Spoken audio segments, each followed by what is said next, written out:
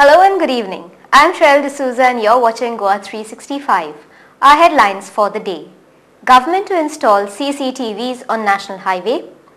Engineering colleges to be upgraded, says Minister for Technical Education, Narvekar. Note India to file a legal suit against King Khan for smoking in public. We also have Goa this week. Those were our headlines. Now for the news in detail.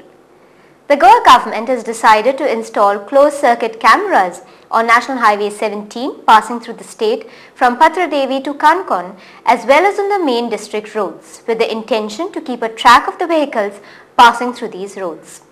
Briefing media persons, the IT Minister Mr. Dayanand Narvekar said that they had appointed an international consultancy firm, Price Cooper Waterhouse, as a consultant for the IT department to study various projects in the state, including the installation of CCTVs on National Highway 17. We have now appointed Price Cooper Waterhouse as a consultant to Government of Goa. Price Cooper Waterhouse, that is an international big consultancy firm. The entire IT department is now interested for project with the Price Water Cooper House. Mr. Narvekar told us more about this project. Which is coming to Goa, which is very important for the security point of view, is to have closed circuit camera through national highways linking north to south Goa and the district roads. That project is in offing. Where also we are trying to get a PPP mode, or if people are not coming, it may be a government project. He also listed out the advantages of installing CCTVs on highways. Project is the movement of vehicles crossing the border, coming into Goa, exiting of those vehicles, number one. Number two, evasion of excise and VAT on the border checkpost. Number three, to help the detection of crime, because when you put it at the cross point, you'll be able to know how many cars, vehicles have passed from one side to another.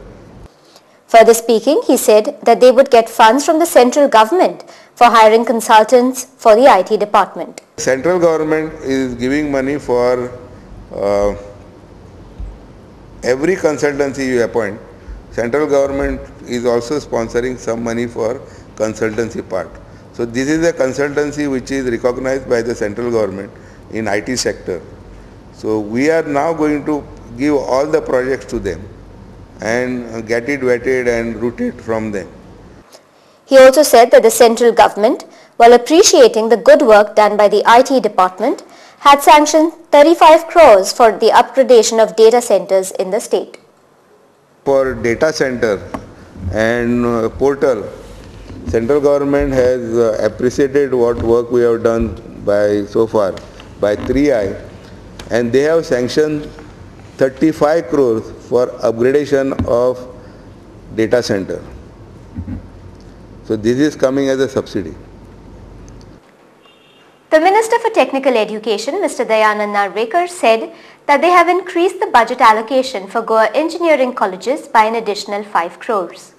This year we have increased the budget of Goa engineering colleges at Farmagudi, which is roughly is to be about 8 crores, is richer by about 5 crores. Richer by 5 crores in this, in the budget.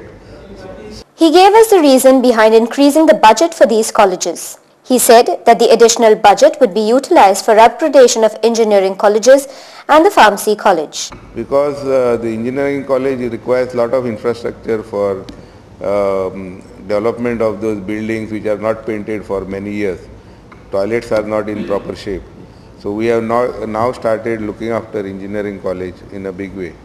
Similarly, previously pharmacy colleges also is going through upgradation. Further speaking, Mr. Narvekar said that they had decided to hike the pay scale of lecturers and was waiting for the decision of the central government on the 6th Pay Commission. I also proposed to them that increase their pay scale so that we are just waiting for the 6th Pay Commission to see what increase they give.